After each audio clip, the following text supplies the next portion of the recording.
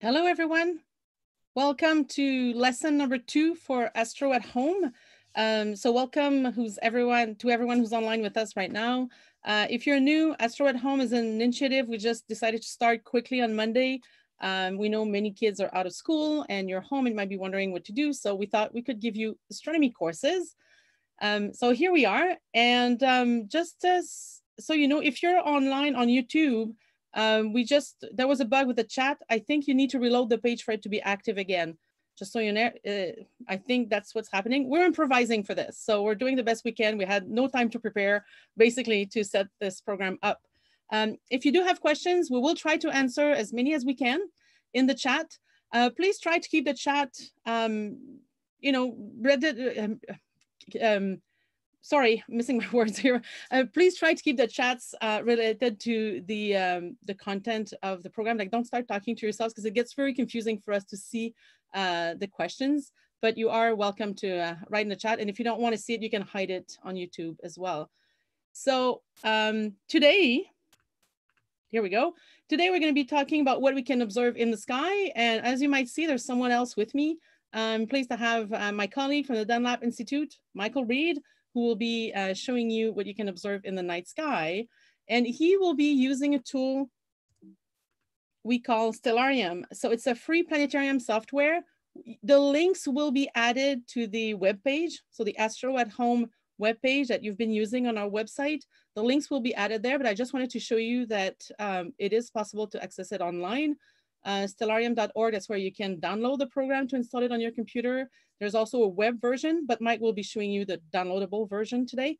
There's also a mobile app you can install on your smartphone or your tablets. I believe it costs a few dollars. I haven't checked, to be honest. Didn't have time to check again, but you can also try it if you want. So again, the links will be posted on the web page. So I'm gonna hand it over to Mike. Thanks a lot for being there, Mike. And good luck. Okay, hello everybody. So thank you very much for coming. I hope you can hear me. As Julie said, my name is Michael Reid and I'm a professor of astronomy at the University of Toronto. And I'm going to be showing you this wonderful program called Stellarium today. And Stellarium is a really great tool. If you ever have gone outside and you've looked up at the sky and you've seen something up there that you don't know what it was and you want to try and figure that out, Stellarium is a wonderful tool for that. So as Julie said, it's available for free if you're downloading it for your Windows computer or your Mac. And you can also download it for your phone or a tablet computer if you want to actually take it outside and look at the sky with it. But the versions for phones and tablets does have a price of a few dollars. We don't make it. It's made by a huge group of volunteers from across the world. And as such, it's a really kind of rich, wonderful program with lots and lots of content in it. So there's tons of stuff that you can do with it, lots of things that you can control telescopes with it. You can do all sorts of, even professional astronomy type stuff with it. But I'm going to show you today how you can just find your way around the sky using Stellarium. So hopefully you can see on my screen already the window that you get when you start Stellarium. So, and I should mention as well, if you have any questions, please feel free to ask them as we go. Julie will send me the questions and we'll try and answer as many as we can. So you can ask them as I go, or you can ask them towards the end. So when you start Stellarium, you'll see a scene that reflects the current time of day wherever you are. So right now I'm in Toronto in Canada and it's just afternoon. And so when I open Stellarium up, it shows me the daytime sky and you can see the sun up on the top of the sky there. And then in the foreground at the bottom, you see this red letter S. So the red letter S indicates that we are looking south. But we can look anywhere in the sky we want. And to do that, oh, Julie? Sorry, we don't see your screen sharing. Oh, you're not seeing? Oh, hold on one moment. Let me just reshare. How about now? Now can you see? Yes, that's better. Okay. Okay, sorry about that. Thank you for letting me know. That would have been difficult. So yeah, so you can see, hopefully now you can see, the foreground is the ground, right? It's the Earth, and there's just this sort of default horizon put in. Up in the top of the sky, you can see the sun up there. And then this red letter S is the southern part of the sky. But we can go anywhere on the Earth that we want, and we can view in any direction we want. So it starts up in the south, but if you want to see other parts of the sky, you can just grab the horizon with your mouse, and you can just drag around. So here we are looking east. We can look to the northeast, to the north, and we can just keep circling around. We'll get back to the south again. Okay. So that is how you kind of just move around the sky. Another thing that you may want to do, for those of you who are joining us from elsewhere in the world, you may want to see how the sky looks from your location. So by default, Stellarium should try and situate you in your local area. It should load up a sky that matches your area on Earth. But if it doesn't do that, you can go to the side of the window like this, and this little menu should pop up. And at the very top there is the location window. Okay, so if you click on location window, it will give you a map of the Earth, and you can click on a location to move to that location. You can come over here and type in a city. So let's say you wanted to do Istanbul, Turkey. You can type that in and click enter, and it would move you to Istanbul. Or if you really want to be very specific, you could type in the latitude and longitude of your location on Earth. So those are some options. You can see down here, it says get location from network. If that is clicked, which it should be by default, that means it will try and get your position automatically. Okay, so once you've got your position, the next thing you may want to do, since this is astronomy, is we want to see what the sky looks like at night.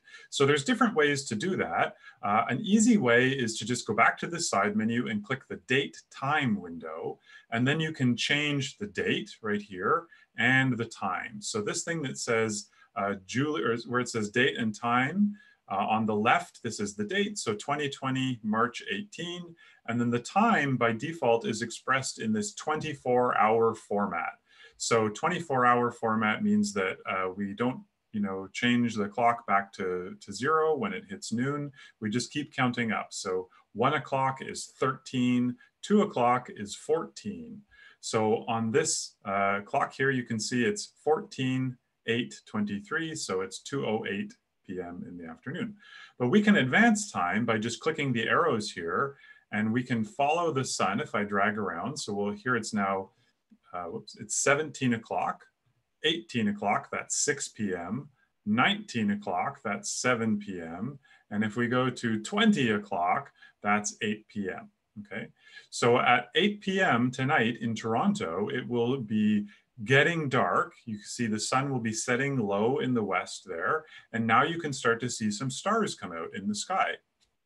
So now we can start looking at what's up in the night sky tonight.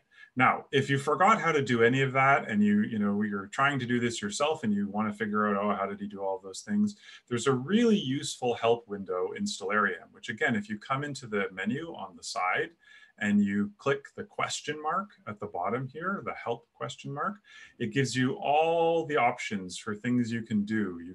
So here are some options about changing the time, different things that you can display or not display as you choose, things like that. So loads and loads of different things you can do with Stellarium. What I want to show you right now, I'm going to use the keyboard controls to get time advancing a little quicker. So if we come down to the bottom here, there's another menu, and you can hopefully see, maybe you can't quite see it in the video, but down here it shows you the current time, and you should be able to see that the time is counting up in real time. So every second that passes in the real world, 1 second is passing in the program.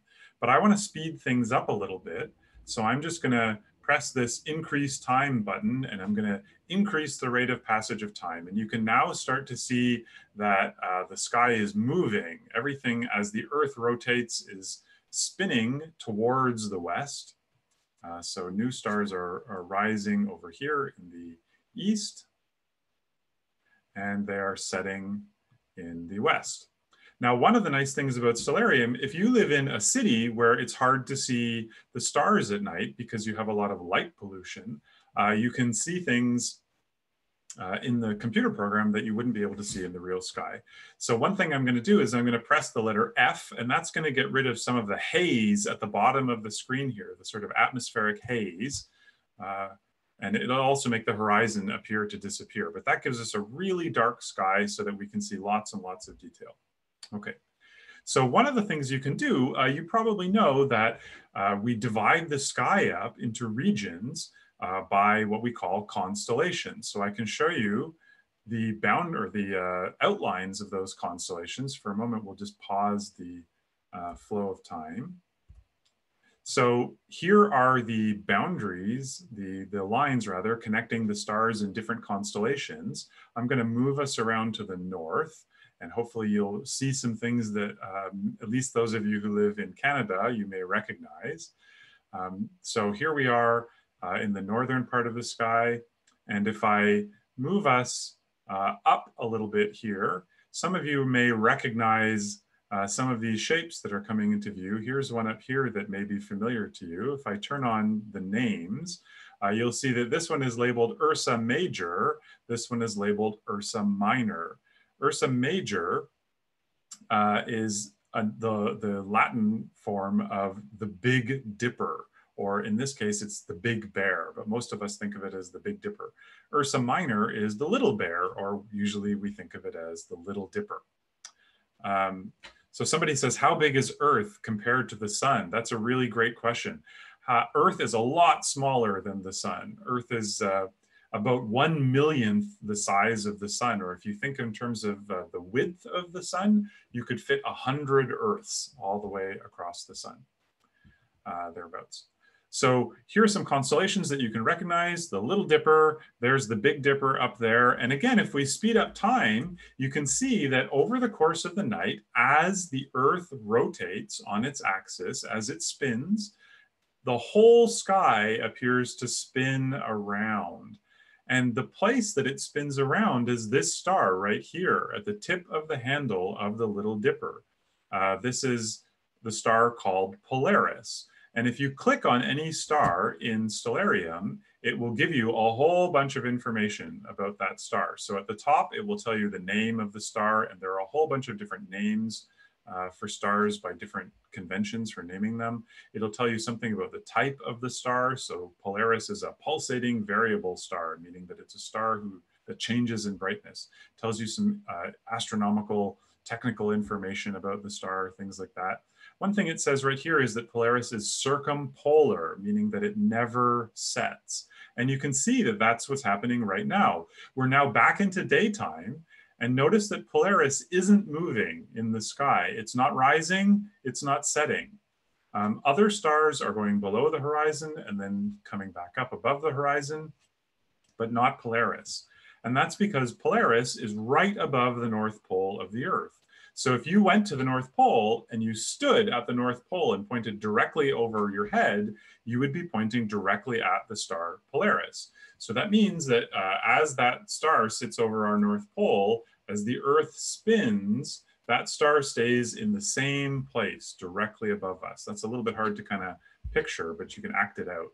It makes a little bit more sense if you act it out. So there's some more questions coming in. Does Stellarium work on the iPad? It does. Yeah, there's an iPad version of Stellarium that you can download. It does cost a few dollars on an iPad or an iPhone or Android device, but the desktop version is free. Somebody else is saying, why are we not able to feel the Earth spinning or its movement? Maybe one way to think of that is that the Earth is spinning very, very slowly, you know, in kind of absolute terms. If it spun very, very quickly, then you would definitely feel it, and we could be flung off the Earth if it spun very, very quickly. Why do stars have names? That's a great question. Stars have names mostly because people find it easier to talk about things when we name them. So we usually give the very brightest stars in the sky names. They were given names thousands of years ago. We can look at some individual stars. If I click on them, let's see if I can find some ones that have, let's go, here's one down here, Capella.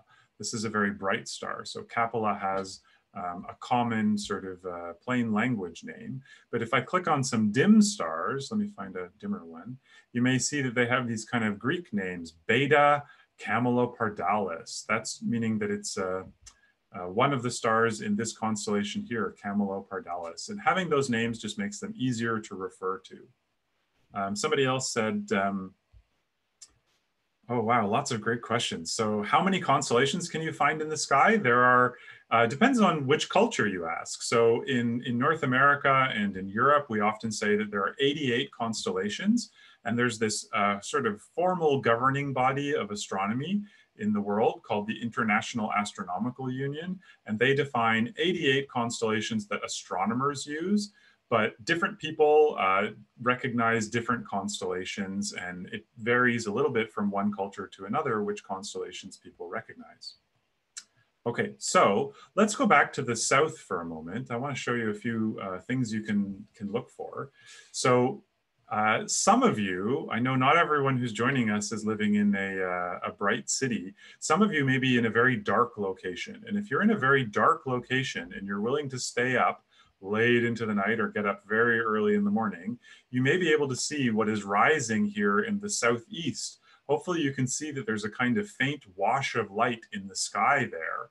And that faint wash of light, this kind of line of light across the sky, if I move to the east, you'll be able to see more of it. That is our Milky Way galaxy. That is a collection of hundreds of billions of stars that the sun is part of. And it's shaped like a big pancake, and we're in that pancake. So when we look at the sky, we just sort of see see through the pancake to the other stars that are in it. You can now also see rising in the southeast right here, three things that are not stars. So most of the things that you're seeing are stars, but these few things here are not stars, they're planets. So if I zoom in, you can do that with your mouse on Stellarium or your touchpad. You can zoom into different parts of the sky. So if I zoom in, you can see here that this is Saturn, Jupiter, and Mars. And I'm going to pause time for just a minute. And if we look down at the time on the simulation now, we can see we've gone to Friday, but this will be basically the same any day around now. Whoops. And we have 5:54 a.m. is the time that we are currently looking at the sky.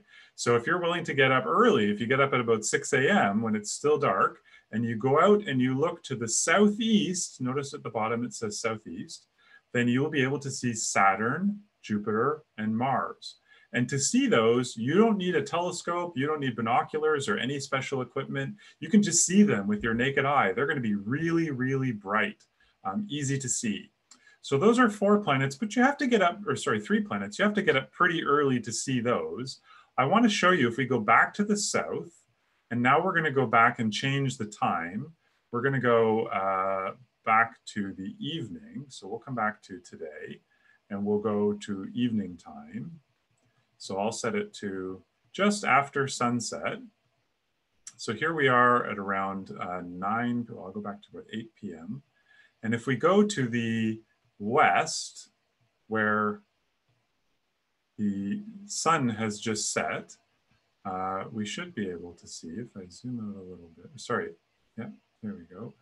We should be able to see right here in the west, fairly low in the sky, is currently the brightest thing in the whole sky, and that's the planet Venus. So we're now at about 8 p.m. this evening, but if I change the day, so here we are on March 18th, if I go to the 19th or the 20th or the 21st, you can see Venus will still be there for quite a while. So if you want to go out tonight and see the planet Venus, you know, maybe after dinner time before you go to bed, you can look low in the west and you'll see a super, super bright light. It's really easy to pick out, and that is the planet Venus. Okay, lots of questions coming in. So are we discovering any new constellations? We don't discover new constellations because these constellations that you're seeing on the screen right now, they were all developed thousands of years ago, most of them. Some of them are only a few hundred years ago. And they were usually created to tell stories about what was going on in the sky. So we can actually look at the pictures that underlie the constellations. So you can start to get a sense of what they're meant to represent. So here's a famous constellation of Orion the Hunter. And people have been identifying Orion as a hunter for thousands of years. And they tell all these stories about what Orion is up to in the sky. And most of those stories were kind of set hundreds or thousands of years ago, and we don't change them today. So we don't really discover new ones. Lots of good questions. So another one, is there a star bigger than the sun? So we're in the perfect part of the sky here to talk about stars bigger than the sun. I'm going to move us a little bit later to get rid of the sun. So here we are in the evening, and we're going to look at this constellation, the constellation of Orion. Probably a lot of you have seen this constellation. If you know any constellations, this is one of the ones you're likely to know. I'll get rid of the pictures again so that you can I just press the R key to get rid of the pictures or bring them back. Press R again. And in this constellation of Orion, a lot of people recognize it because it has these three belt stars, right? So if I turn on the picture, you can see that these three stars are the belt of this hunter. And if we zoom in a little bit, you can see there's a lot going on in this constellation.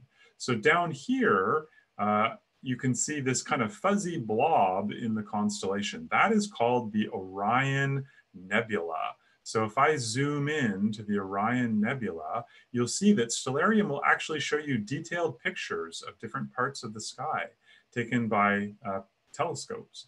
So this faint fuzzy patch, which you can actually see a little bit with your naked eye if you're in a dark location, this faint fuzzy patch is a place where brand new stars are being born. We call it a star-forming nebula, a place where new stars are coming into existence.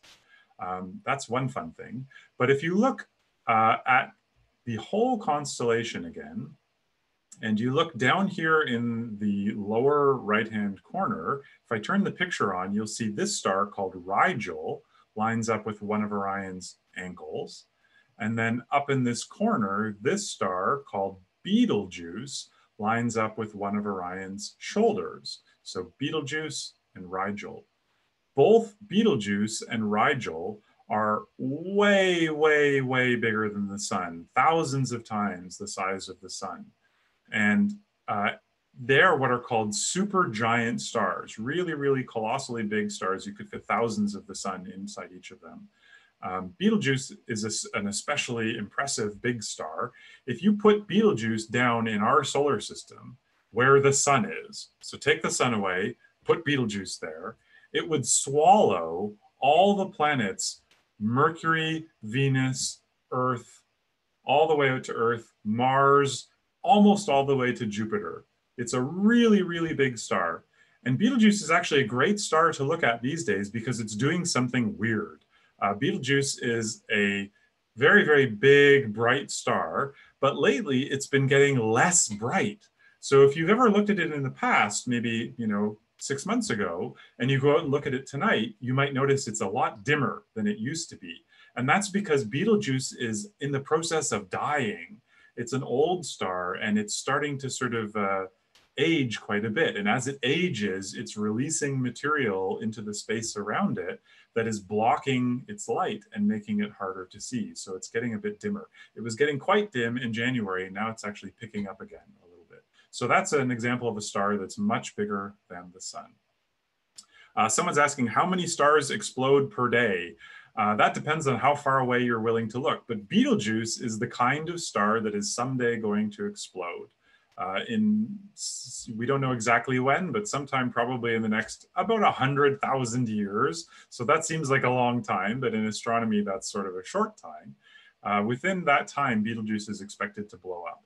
And in our Milky Way galaxy, this big collection of a few 100 billion stars, a star blows up, once every couple of decades, roughly. But if we look at other galaxies around the sky with telescopes, we can see stars blowing up almost every day. And as we get bigger telescopes, we will almost certainly see them blowing up every day, multiple times a day. So those are some of the things you can see in the sky. You can see planets, constellations. I showed you the Orion Nebula. Now I want to show you, if you want to sort of find some more advanced things in the sky, there are some tricks to be able to find interesting stuff in the sky. So one thing a lot of people like to look for is the very brightest star in the whole sky. And you can find that using the constellation of Orion. So in Orion, if you look at these belt stars here, the 3 belt stars, and you follow them in the direction sort of down towards the horizon, so connect them in a straight line and go down towards the horizon, you point very close to this star right here. This is Sirius, the brightest star in the whole sky. So if you're watching from the northern hemisphere, in Canada or Europe or Asia, you should be able to see Sirius. If you happen to be watching from the very far in the southern hemisphere, maybe you're in Australia, you may not be able to see Sirius, but it's the brightest star in the whole sky. If you go the other way in Orion, so you connect these 3 belt stars and you connect them in the opposite direction from Sirius, they head over here towards the constellation of Taurus, the bull. So if I turn on the pictures again, you can see the bull of Taurus. And in the bull, if I zoom in on Taurus, you can see this bright star called Aldebaran. Aldebaran is another giant star like Betelgeuse. It's a sort of a big bright star, bigger than the sun. But what you can also see, if you keep following that line from the belt stars, so here are the belt stars in Orion. You follow them all the way across. You pass Aldebaran and you come over here. You see this faint group of stars. Let's zoom in on those. So if I zoom in that part of the sky, you see that this is not one star, but a little group of stars. And this group of stars is called the Pleiades. It's a star cluster. It's a group of stars that formed relatively recently. Again, recently in astronomy terms, so around 100 million years ago, which sounds like a really long time. But in astronomy terms, that's pretty recent. So this is a new group of stars in the sky that you can see. And you can see them even from within a city. Even if you've never kind of looked for them before, you never noticed that there was a star cluster, you don't need any special equipment, no telescope, no binoculars. You can see them just with your unaided eye. But if you do have a telescope or some binoculars, you'll be able to see even more stars in that part of the sky. Okay, so those are a lot of the things that you can see in the night sky today. Maybe we'll take a few more questions. So are constellations always formed of stars? Yes, constellations are always formed from stars because from night to night, the stars remain in the same positions. And that lets us identify pictures that don't change much over hundreds or thousands of years. So I can show you why we don't use planets. So here's Venus again in the center of the screen. If I go back to our date time window and I change the date, watch Venus.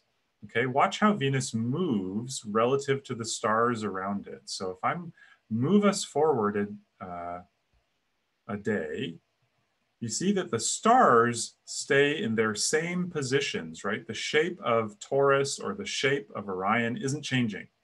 But Venus is moving back and forth. There goes the moon racing past Venus. Venus is moving. Here it's going to pass right through the Pleiades. And that's why we don't use planets to make constellations, because the planets move around as they orbit the sun. But the stars keep roughly their fixed positions. Someone said, will Betelgeuse kill people on Earth when it blows up? No, definitely not. Betelgeuse is a really big star. It's going to explode in a humongous explosion called a supernova, but it's far enough away that it won't be any danger to anyone on Earth. Somebody asked, are there black holes in constellations? There are. And so I will show you one more feature. So let's say you want to find something in the sky and you don't know how to use all these tricks to, find it based on lines from constellations. You can come over to this menu again and you can click search window. So that will bring up this little window and you can just type in, Mars and then press enter. And you'll notice right now it's pointing me to the ground. And what that's telling me is Mars is not currently above the horizon. So if I set time advancing, it's going to have us follow Mars. And oh, there it goes. Now Mars is now above the horizon and there it is circled there. But you were asking about black holes. So I'm going to show you, let's see if Stellarium will help us find, whoops.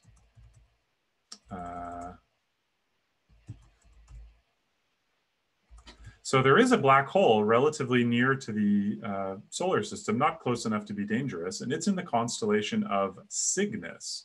So if we move to the constellation of Cygnus, Cygnus you can see here in the picture is the swan, If I turn off the picture, you'll see it's got this kind of long neck and then these two wings. And there is a black hole in this direction in the constellation of Cygnus called Cygnus X1. That was actually discovered at the University of Toronto many years ago. You can't see it because it's a black hole and it's black and absorbs all the light. But if you look in that direction, you can maybe feel some pleasure knowing that you are looking at a black hole, even though you can't see it. And it's not posing any danger to Earth at all. Somebody else asked, is there a black hole in the middle of the Milky Way? There absolutely is. So if we come over here to the constellation of Sagittarius, Sagittarius is often recognized for this kind of teapot shape. So here's kind of the handle of a teapot. Here's the part where the tea goes in. Here's the lid, and here's the spout. That's the teapot of Sagittarius. If I turn on the picture, you'll see Sagittarius is meant to be an archer, but the teapot is easiest to pick out. Sagittarius is very close on the sky to the middle of our galaxy, which is this big kind of wash of stars right here. That's the center of our Milky Way galaxy. And deep, deep, deep, deep, deep in the center of the galaxy, there is an enormous black hole, about 4 million times the mass of the sun. So there is a black hole there, but it's also not posing any harm to Earth. Someone says, are all these stars, are they in different galaxies? The stars that you're seeing right now are almost all of them in the Milky Way galaxy, our own galaxy. But we can actually see other galaxies. So let's do that now. If we go to the find window, I'm going to type M31. M31, or the Andromeda galaxy, up there at the top, you can see the name, is the nearest big galaxy to our own Milky Way. And as you can see, it doesn't look like much. You may not even be able to see it in the video. But if I zoom in, you can see that the Andromeda galaxy is a galaxy very much like our own Milky Way. It's a great big spiral galaxy. And you can see it with your naked eye, just very faintly, but you have to be in a fairly dark location. But if you have a telescope or even binoculars, it makes it a bit easier to see. Those of you who might be joining us from the southern hemisphere, you can look for what is called the LMC. So the LMC is the Large Magellanic Cloud. It's another galaxy that you can't see from the northern hemisphere, but if you could see it, if you're in Australia or in New Zealand or South Africa, something like that, you would be able to see this galaxy, the Large Magellanic Cloud, from your location. So maybe a couple more questions before we wrap up. Let's see, what else do we have here? How long does it take for light from Rigel to get to the Earth? That is an excellent question. So let's go back to Rigel. And again, we can, if we don't know how to find it, we can just type its name and press enter. And we should go back to it. I probably, did I zoom in too much? Oops. Oh, I was underground. Okay, so let's bring Rigel up in the night. So there's Rigel. And when we click on Rigel, I think somewhere in here it will tell us, it may tell us the distance. Does it tell us? Maybe it doesn't actually have the distance. Oh yeah, right here, distance, 862.85 LY. An LY is a light year. So a light year is the distance that light travels in 1 year. And that means that if light leaves Rigel today, because Rigel is 862 light years away, that light is going to take 862 years to get to us. Or another way to think of that is that when you look at Rigel today, the light you are seeing left Rigel 862 years ago. So if we go back up to Betelgeuse and we click on Betelgeuse, Betelgeuse is 498 basically light years away. And that means that the light you're seeing from Betelgeuse today left Betelgeuse 500 years ago. And one weird thing that could mean is maybe Betelgeuse already blew up, but it will take time for the light from the explosion to reach us. Okay, so I know you guys have got lots of great questions. We're going to keep making ourselves available to you every day. on this Astro at Home program, giving you lots of opportunities to ask questions. If you want to follow up on any of the topics we've already talked about, Julie has another webinar on the Discover the Universe YouTube channel, specifically about Betelgeuse. So you can go and learn what's going on with Betelgeuse and what will happen to Betelgeuse, things like that. But we'll also be joining you every day for the next little while, bringing you more interesting and hopefully inspiring astronomy content. So thank you everyone for participating, and we look forward to seeing you again very soon. Yes, thank you, Mike, and thanks everyone for participating. And just a quick note about what Mike just mentioned about Betelgeuse. It's in the news section of our website. We do have a post about Betelgeuse that I made a few weeks ago. So thanks a lot, everyone. I hope you enjoyed this. So it was a great overview of Stellarium. So please go have fun and use it, and a great overview of the night sky. So we invite you to go outside, stay in your backyard, because we're not supposed to group around too much, but please have a look at Venus whenever you can. At least it's beautiful out there. So thanks a lot, Mike, and thanks everyone. Thank you.